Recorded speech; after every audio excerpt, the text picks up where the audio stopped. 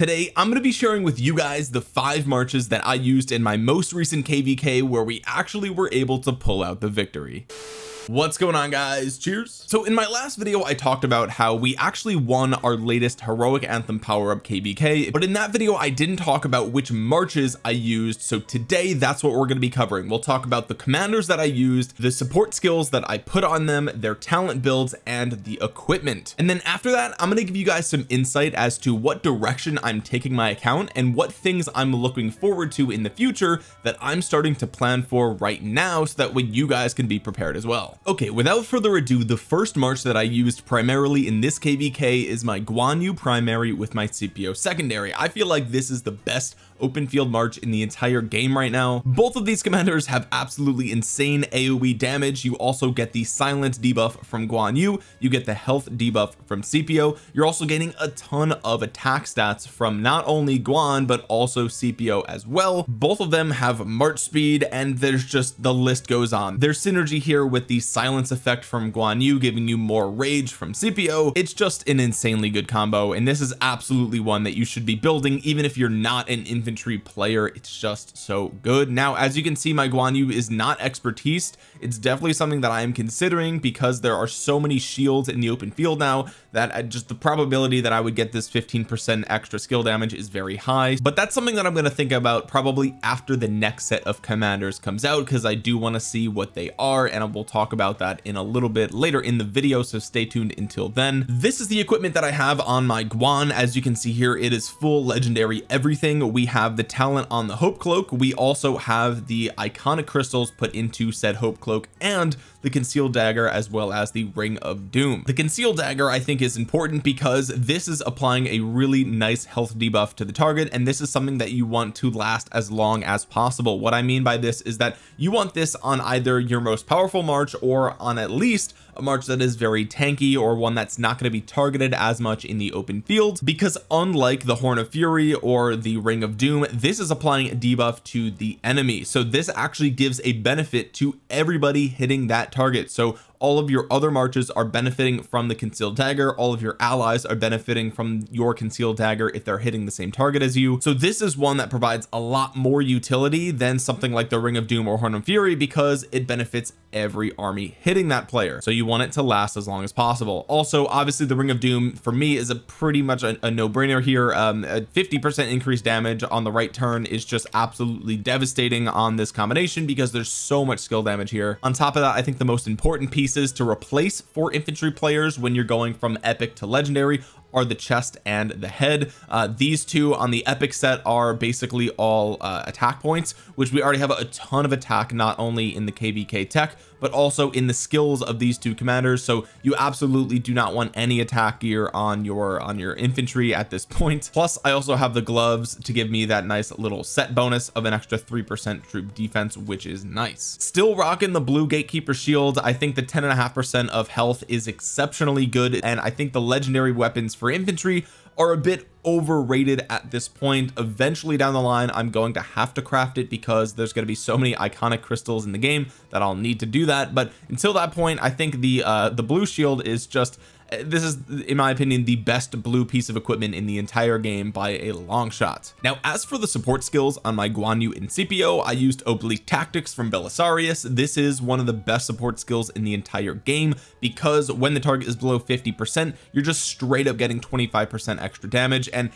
especially in the power up game mode, there's going to be so many instances where players are getting swarmed in the open field, and you're going to hit that 50% mark really quickly if you can't retreat. And again, because of the blockade feature, there's a lot of times in this game mode where you can't retreat. So getting below 50 is definitely something that happens more often in this KvK game mode than in other ones, where usually you want to run away under I would say 70 or 60%. In this game mode you can't. So this is one of the best support skills in my opinion. Also, it's going to be available to all of you, so even if you're free to play, you're going to have an expertise Belisarius. It's just something that everyone has, which is exceptionally good. I also have the support skill for Isun Sin. This just gives me 30% extra defense straight up. This is exceptionally good, especially for a march that definitely needs as much tankiness as it can get. It does get a little bit of tankiness from CPO, but you get absolutely none from Guan Yu. 2, so just straight up 30% more defense is very good. And when you do end up getting low, you just deal 20% increased damage. So as you can see here, both of these skills are focused on all damage. That's what I want for this March.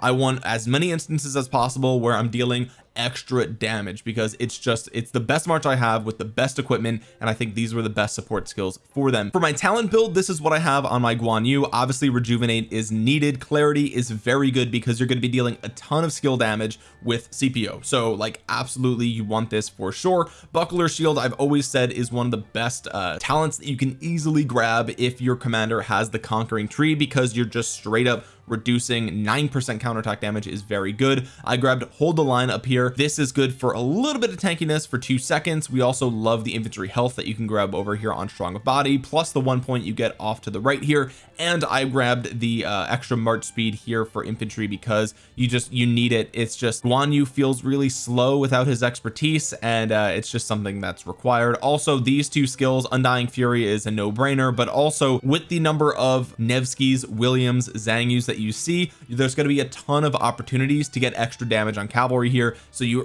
definitely going to want Iron Spear as well. Next, let's move on to my second army. This is my cavalry army. This is my Nevsky primary with my William secondary. Nevsky at this point is basically a must-have in Season of Conquest. He just deals so much damage. He's basically Saladin 2.0. okay, he's got a little bit of tankiness, he gives you some extra health, but he's dealing a ton of single target damage while also adding a debuff to them as well. He's super good. You basically need him. And then the William gives you a little bit of AoE damage, which is very nice in the open fields. You can see my William is 5551, so I do have a value build here. I will say that at this point I'm looking more and more at expertising William for the extra 10% defense that you get for the 4th skill, because this March I noticed does feel a little bit frail, which is a little upsetting for me, because I did go all in on Nevsky hoping that he would be tanky like I would expect him to be. Unfortunately, he doesn't feel as tanky as I want him to be, and I don't know if that's because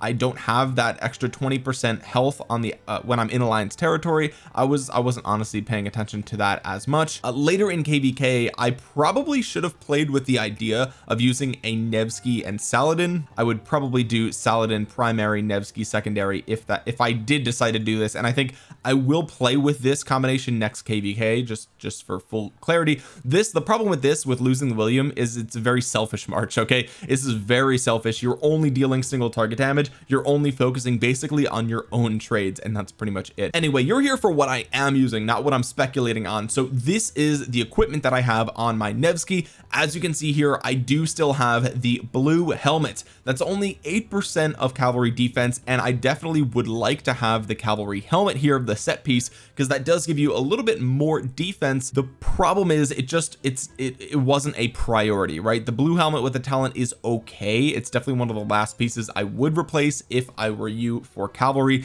and the purple helmet is just not that interesting for cavalry. I think I got rid of it at this point, honestly. But the rest of the equipment here I'm actually pretty happy with. I have 11% cavalry health on the chest, 8% cavalry health on the gloves. We have 7.5% cavalry health on the boots, and because I have the set chest and boots, I get an extra 3% cavalry health from that, which is incredibly good. On top of that, 10.5% cavalry health on the legs, and we have 17% cavalry defense with Heart of the Saint. So as you can see here, this is full health and defense build. I have 0 attack on this cavalry march, and that's because, well, there's the KvK tech, and honestly you're just gonna have more cavalry attack in general. So I built the entire set to be tanky, which again is why I was kind of concerned as to why it didn't feel that tanky in the open fields. As you can see, I am using the Horn of Fury on my Nevsky, and that's because I do want as much rage on this combination as possible. I do have the skill tree, but that's not enough. I want to pop off the active skills a ton with Nevsky because it's only single target. So if I'm only going to be hitting one thing, I want to hit it like a truck. I want to hit it over and over and over again. On top of that, you want the active skill from William to go off because that's the AoE, and I just felt like this was the best combination to put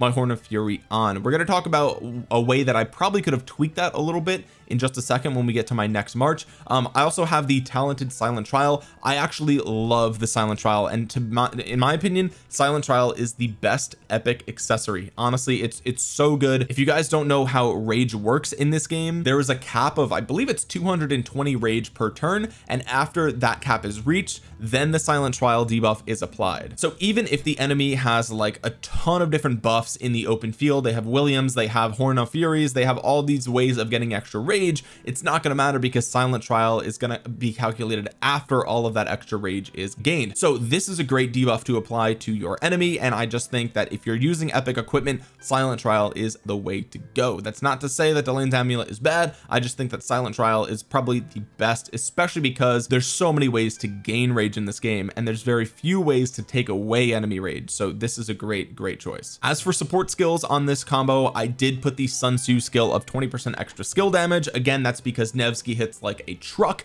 and we do have the AoE on William, which is nice. So this is a pretty high skill damage march. Obviously, you know, more AoE would have been better for this specific support skill, but regardless, I think this is very good use for Sun Tzu's skill. We also threw Martel's counterattack on here, and this was because, again, I felt that this march was getting targeted more than anything because they see the Nevsky, they want it dead, and so I think putting the extra counterattack damage on there is something that I felt was necessary. I was also testing out the Cao Cao support skill for this march for a while, and I just felt like it wasn't that great. It just didn't feel like it was adding to my sustain that much, so I figured, okay, might as well just focus on damage then. Taking a look at the talents on my Nevsky, obviously we grabbed Rejuvenate over here. We also grabbed the Tactical Mastery because there's skill damage on both these commanders that you want to elevate. You also want to take less skill damage, so that makes sense. You can see I threw 2 points into Health of All Troops just because I had 2 points left over, and the versatility tree really kind of sucks. Okay, I also came up here to Rallying Cry. Now for a while I kind of brushed off Rallying Cry as like a garbage talent because it's only for 10 seconds, right? And you're going to be fighting for a long time,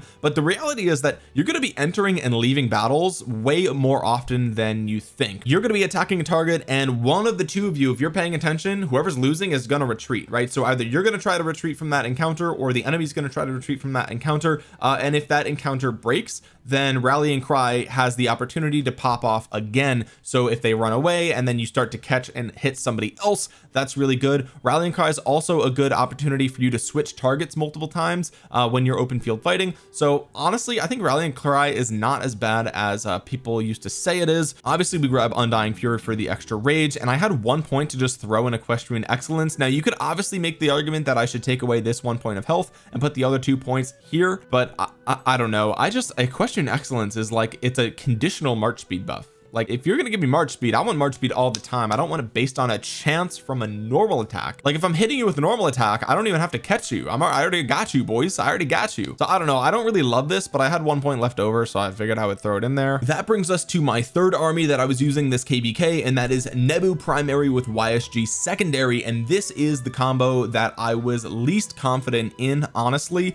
It is insane AoE damage in the open field. Obviously this is the best archer march that I could build at this time, and unfortunately I didn't have enough blueprints or materials when KvK started to put legendary gear on this combination. So there's a lot of opportunity here, and we're going to talk about that next. My archer march is the one that I'm going to be upgrading after this KvK, so we'll talk about that in a minute. As you can see, my Nebu is 5515. I was very happy to get this combination. I saved a ton of sculptures because you don't really need the expertise. Obviously the extra damage factor is very nice for the skill damage here, but realistically as a budget build, this is very good. My account is focused mainly on infantry, so having a budget build for archers as powerful as this is great value. Obviously YSG is expertise. The skill damage on this guy is absolute bonkers, plus the 50% extra skill damage that you get from YSG applying to the crazy skill damage you deal on Nebu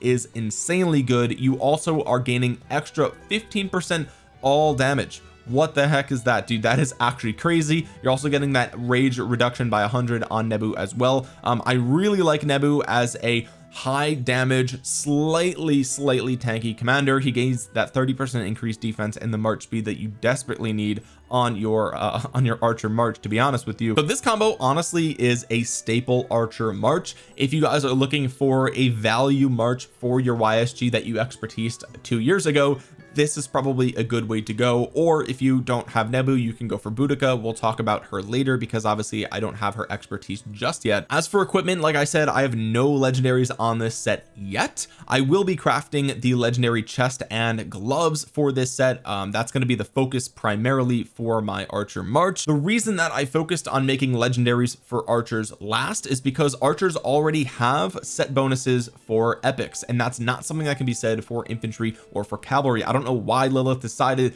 to give archers an epic set, but they did, and so you gain 6% extra stats by having this revival set, which I think is really cool. Unfortunately, the chest and the gloves are giving you attack, and really you need a little bit more tankiness. Now I did put Mora's Web on Nebu, and I don't think that this is a great strategy. Honestly, Mora's Web is just like the dagger, where you probably want to put this on either a really fast march so you can catch them with the slowdown, or you want to put it on a more tanky march, right? You want to put this on a march that's going to last for a long time, because again, unlike some of the other accessories that you have here, this is applying a debuff to an enemy, meaning everyone gets that benefit when they're hitting that target, and that's just better than buffing only your army. I did put the Call of the Loyal on here with the archer talent just to get him the extra 6.5% march speed. I didn't really have anything else here, honestly, but the march speed is definitely something that I felt that this combination needed, so it is what it is. Obviously, if I had a better accessory, I would have put it here, but I just simply didn't. As for support skills,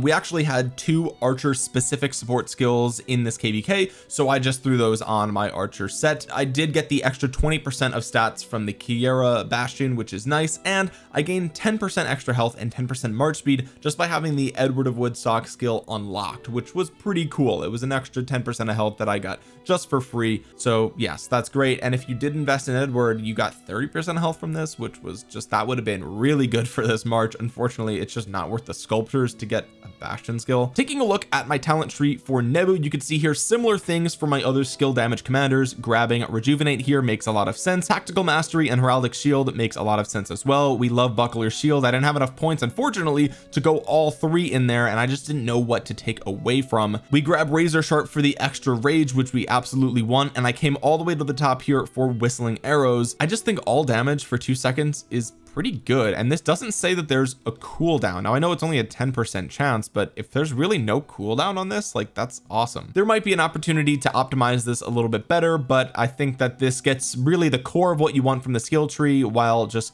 going all in for archer stats. Finally, that brings us to our 4th march, and alternatively our 5th march as well, because in this KvK I really only ran with 4 marches at any given time, because I felt like those were just the 4 best marches that I had, and putting out a 5th march that has less, like, suboptimal gear and not great support skills, and like with your leftover troops, you know, T4s and stuff like that, and not your best commanders, that's just a really good way to fill your hospital faster. So if you don't have 5 insanely good equipment sets, then you probably shouldn't be running around with 5 marches in KvK, especially when you have troop expansions going on and things like that, and you have the buffs from the KvK tech that give you more troops per army. Like, if you're going to be running around with like over 300,000 troops, right? This is, I have 270,000 on this march, and that's without a troop expansion. So imagine how many troops I could put in a single army. It's like, why would I split that up amongst 5 suboptimal marches when I could put a ton of troops into 4 better marches? So realistically, I used 4 marches most of KvK.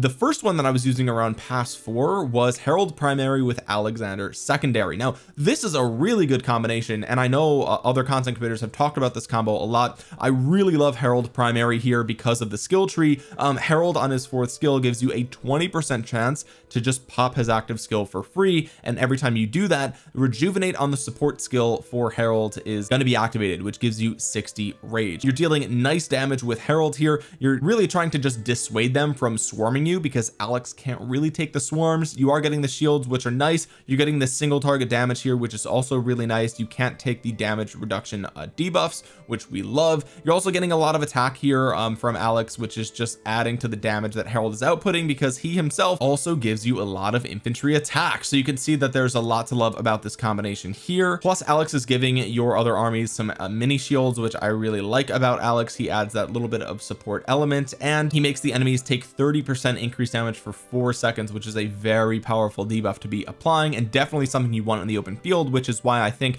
Alex, he just does so much in the open field, adding to your damage output as well as supporting your allies and your other marches, that even though Alex is very old, I feel like he's just so he has so much benefit in the open field that you basically still need to bring in Alex, and I will talk about later one reason why I didn't use Alex, but that's sort of a different scenario. Talking about the equipment on my Herald, this is more of a budget version of what I have on my Guan Yu. Okay, I just have 2 pieces of legendary. I was lucky enough to get the talent on the Hope Cloak for free. We still have the blue shield. You see here I gave ancient stratagems to Harold with the infantry talent. The extra troops just help with the counterattack damage, and you know, making it a little bit harder to swarm him down, or at least making it a little bit more punishing to swarm him down when they do eventually try to do that. The Delane's amulet here is just to reduce the counterattack damage you're taking when you are swarmed, because that is something that will be happening to your Herald most likely at some point, especially if you're losing the open field traits. For support skills here, I did give him the Joan of Arc support skill. I think the normal attack damage is very powerful, and if you guys didn't know, the Joan of Arc skill increases not only your normal attack damage but also your counterattack damage as well. So it's sort of like an extra Martel support skill, which I think is very good. And then I also gave them the Richard support skill. This just gives them an extra 30% of stats, which is desperately needed. Mainly that defense is what I was looking for on this support skill, and I just think that this is a very solid set for an infantry pair that's going to be dealing as much damage as possible while trying to mitigate the damage that you take back. This is the talent build that I was using on my Herald. You can see here I grabbed Rejuvenate. That is a no-brainer. You need this for pretty much anybody who uses the skill tree. Even though Alex doesn't really have skill damage on his active skill, you still want tactical mastery, because you're just going to be, you'll see the amount of axes flying with Herald is insane, so you definitely want that. You also take Heraldic Shield, and you grab Buckler Shield as well. This is just a no-brainer. I didn't grab Clarity here because again, there's no skill damage on Alex. Now you could make the argument here that you're going to get Clarity every time Herald pops an active skill, which we already discussed is a lot, so I may want to come back and revisit this, just because you're going to get it all the time, and it's a 6-second buff, so it's going to constantly be going off. But I decided instead to opt for the extra stats here, because again, Herald is a commander that you use when you're getting swarmed more, and just more stats is better when you're getting swarmed, as opposed to the extra skill damage that you could be dealing. That was kind of my theory there. I grabbed the 1 point of health here and the 6% of health over there. Very good stuff, and the extra march speed here is decent regardless. Now the reason that I said 4th and 5th march is because later in the KvK I actually did replace Alex with Martel, and the reason that I did this was because it felt like there were a lot of instances where, with the blockade feature and the just number of enemies that I was encountering, it made it really hard to move around in the open field. I constantly felt like I was getting stuck, and I figured, okay, if I'm going to keep getting stuck here and I have no choice but to get surrounded, I might as well try to punish them as much as possible with my Charles Martel. Okay, so this is basically a budget version of Pakal Herald. I talked about this in my Martel video. If you missed that, go ahead and check it out. If you are concerned if Martel is still good or not, I think he is. I used the same support skills here, and obviously it's the same talent build on Herald, the same equipment on Herald, but it's definitely more tanky, even with having Martel as secondary. Now I know a lot of people like to do Martel primary, Herald secondary, and I think that that might be slightly more tanky, but you lose out on Rejuvenate from the skill tree, and I think that is just so crucial for Herald, because you're going to get it so often that you're losing a huge rage engine, and without that rage engine you're going to be popping less shields on Martel, you're going to be popping less active skills on Herald, and that's just not really what you want, because the shield on Martel gives you 4 seconds of 30% increased damage. That is nuts. So even though this happens after the active skill of Herald, right, where a lot of people say you want the 30% extra damage and then hit him with the active skill, realistically if you have a huge rage engine, you're going to be popping this off a ton, and you're going to be popping your herald skill during that 30% increased damage randomly, because you get the 20% chance, and that's going to happen more often than you think. That's 1 in 5 turns pretty much. So you're still going to be hitting them with a skill shot during that 4-second window, so you don't really have to worry about that as far as the order goes. Now you also get obviously the 30% increased counterattack damage, which is very punishing if the enemy decides to swarm you.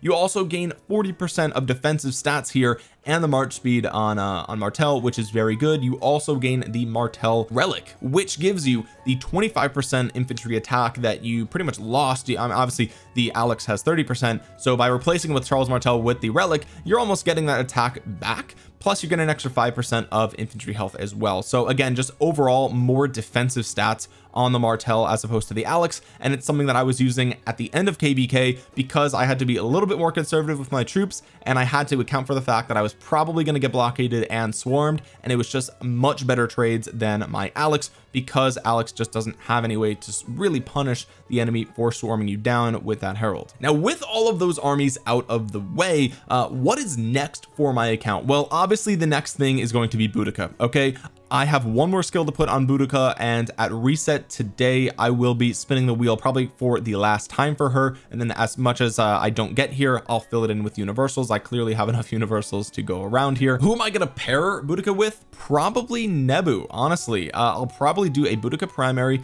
Nebu secondary, which gives me a huge question mark as to what do I do with my Yi Seong-Gye. That's really what I'm looking at next.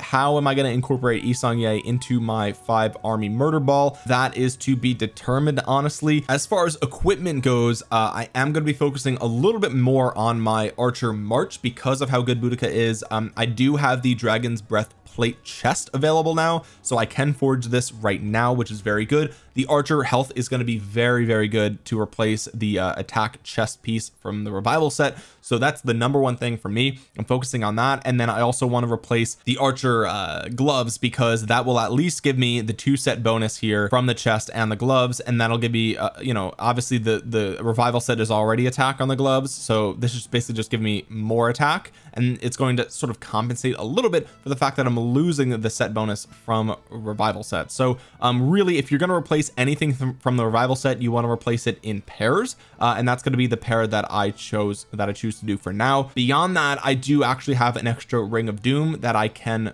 forge. This is going to be the next accessory that I forge. I'll have 2 of them at that point, which will be very good, and I'll probably put this on either my Nevsky or obviously my Boudica march. I think that would just be a great accessory to have. I also have another iconic crystal sitting in my inventory, so I will probably wait to use that on my next accessory, which is going to be very exciting. After I finish Boudica, I'm still going to have pretty much enough sculptures to expertise another legendary, and I'm basically just going to sit on those sculptures until we see what the next set of commanders is going to be. It's going to be a leadership legendary. We already pretty much know that if Lilith is going to continue following the same cycle that they've gone through, and the last set was decent. Honda, people like Honda. I don't know, I don't really love Honda that much, to be honest with you, but with the power creep in the game, I have a feeling that we're going to see at least one of the next legendary commanders be very, very good, and if that's the case, it could prove to be a very good secondary for a commander that I already have. Could it be something that I throw behind a CPO primary and then have my Guan Yu come back together with my Leonidas? That's something that I could do, but I am waiting to see what the next legendary commanders are going to be before I invest any more sculptures into anybody else. And that's pretty much it, guys. If you have any questions down below, I would love to hear from you guys. Your thoughts and opinions are what matter most to me. While you're down there, like the video. You made it all the way to the end, so you might as well drop a thumbs up on it and subscribe to the channel for more Rise of Kingdoms content. With that being said, guys, thank you so much for watching. This has been Omniarch. I will talk to you guys again soon. Peace.